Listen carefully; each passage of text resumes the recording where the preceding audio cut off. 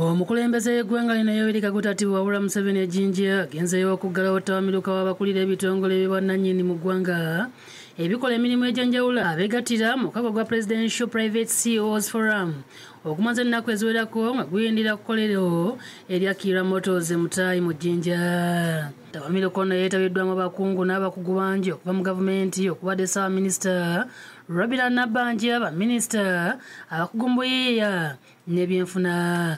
Akulira omukago guno Barbara Mulwana atodde ebizibu enjolo bo nga bakulira ebitongole bibasanga omuli n'okuwulwa abakozi abakugu abakola emirimu egy'enjawulo. So to us as industry people, we're saying that there has to be a linkage between universities and the private sector for our needs. That is still lacking, and if we're going to take the e-mobility as a way of developing our country, we really need to look at that. Kati omumyuka w'Emmanuel Katongole atendereza President Museveni olw'okulwanira ebyenfuna n'enkulakulana y'eggwanga nga nabwe yagenze e Russia ne Serbia ensengene yagitaddeko nnyo essira. Ono asabye President sikaala zonna eza gavumenti ziwe babayizaawo bokka abasoma amasomo ag'obuyiiya kubanga egajja okukulaakulanya eggwanga.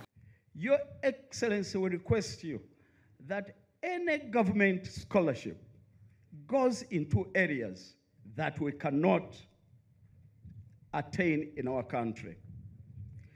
Scholarships to teach business, to teach accounting, to teach, those are things we can ably handle in our country. Abakungu abalala banjulidde Pulezidenti wa Uganda weetuuse mukola emmotoka z'amasannyalaze. We are inaugurating a production line next year in January. If you could grace it with your presence, we would be very grateful. 20,000 motorcycles per year, 40,000 batteries per year. Lieutenant General James Mugira akulira NEC agamba nti bbaasi 11 ze zaakakolebwa nga basuubira okukola endala 28 mu nkomerero y'omwaka guno.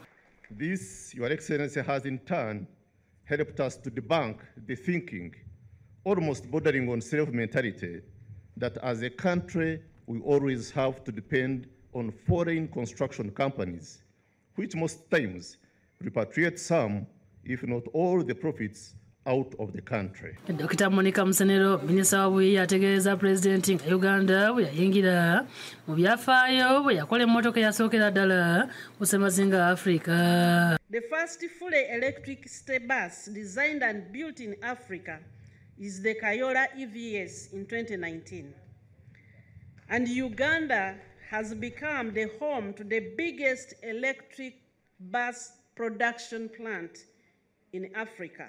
Yomyoka asooka wa ssaawa minisita Rebecca yetwala Kadaga asimye gavumenti olw'okuteeka ekkolero ly'emmotoka e Jinja n'okukkiriza emmotoka z'amasannyalaze zikolebwa okutandika okukolera mu Jinja. Your Excellency, if the Minister of Finance can do the needful and enough of these vehicles are produced, enough buses, enough motorcycles, then this station will start by the end of the year. So we really want to ask you nti tamwa yongeramu omuliro. Minisita Nabanja alaze Pulezidenti obukulu bw'ekkolero ly'emmotoka erya Kiira Motors era bw'atyo n'amusaba alagire abaminisitule y'ebyensimbi okulyongera ensimbi. Kiira Motors wants 524 billion Uganda shillings. That translates into $146 million US dollars. We have agreed that we phase this into 5 years. This year, we shall provide 60 billion. However, in the budget, we provided for only 20 billion. And that means we need your directive so that the 40 billion can be provided by the Ministry of Finance. Mukwogera kwe Pulezidenti alabudde bannabyabufuzi n'abakozi ba gavumenti abalwanyisa musiga nsimbi baleeta bagamba nti balemesa enkulakulana. Politicians, we bring investors, they come to help us do that.